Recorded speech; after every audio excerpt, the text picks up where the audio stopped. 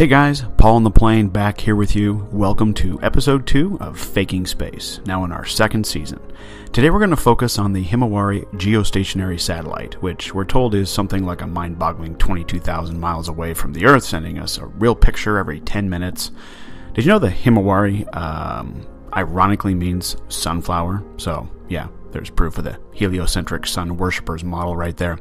So why are we picking on the HIMAWARI today? Well, defenders of the heliocentric model love to point to the quote-unquote almost real-time images from the HIMAWARI as proof of a globular Earth, since it allegedly gives us a picture every 10 minutes, and the weather data seems to be, pretty current. Well, unfortunately for the ballers, we're going to debunk that completely here, simply in the next 5 minutes, and show you how they fake it all.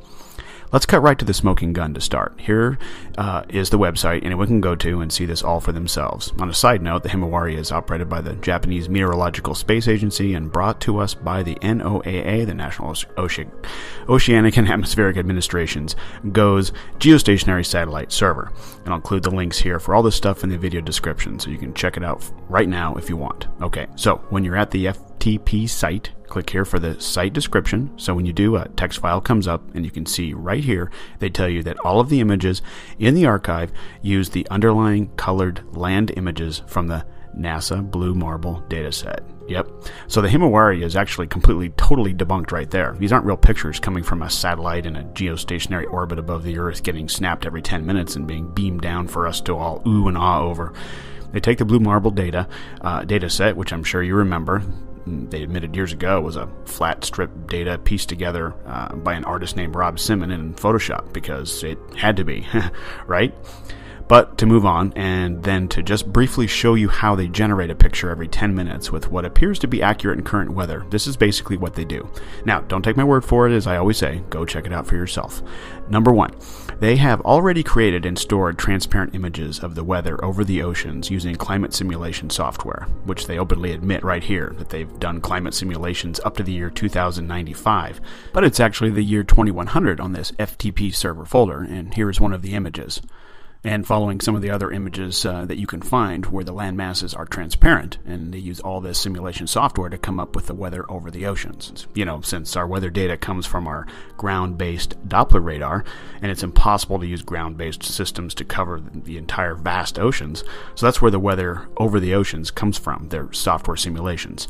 Number 2, now for the weather over the land, the NOAA has supercomputers that take data coming in from all over the world, Doppler radar feeds, and crunch it all together and combine it with the weather simulation data over the oceans, so they come up with a complete composite weather quote-unquote map, which is then wrapped around a ball in their 3D modeling software programs, just like we've shown countless times in our previous episodes with the Earth and the planets, etc.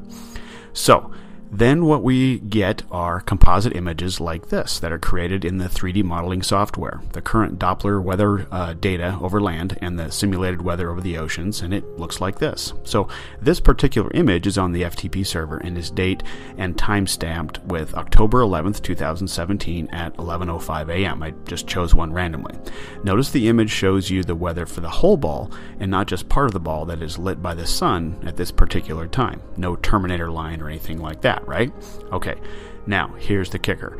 Go to the other file folder, which is the images that we get to see and are told are real pictures from space. But what they've simply done is taken the weather map picture of the whole ball they created, and they superimpose it over the Blue Marble data set, just like they said they did. So what you can see here is the final version of what we're spoon-fed and told is a picture taken by the HIMAWARI from space, like, 10 minutes ago. This is the image from the same date and time, October 11th, 2017 at 11:05 a.m. And you can see that the weather is exactly the same. Watch it closely.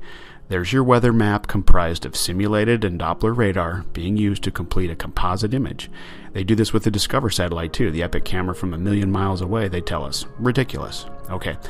Now, also notice the final image has a Terminator line added in to try to make it look like a real picture from space, which drives a nail in the coffin of the HIMAWARI because the weather data shows it over the whole ball completely. But they have to add a Terminator line to show the Earth only partially lit by the sun based on the time of day that the photo is allegedly taken. So if this is a real picture, how did they know where to put the clouds and weather on the part of the globe with no sunlight? It's completely dark there. It's all right here, guys. They are faking space. Hey, we all fell for it for a long time with their Doppler radar and weather simulation software, building a current weather picture and wrapping it around a ball in 3D software and pasting it onto a black background like they do with all the others, adding a Terminator line and calling it a real picture from space. HIMAWARI debunked once and for all. This has been Paul on the Plane. Thanks for watching.